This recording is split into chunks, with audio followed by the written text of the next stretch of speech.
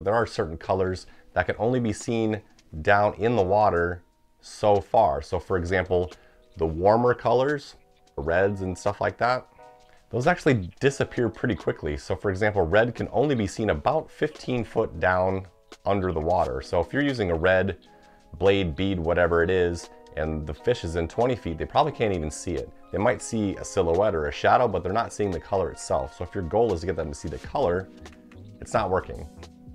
On the other hand, the cooler colors, stuff like blue, for example, can be seen all the way down to like 75 or maybe more than 100 feet.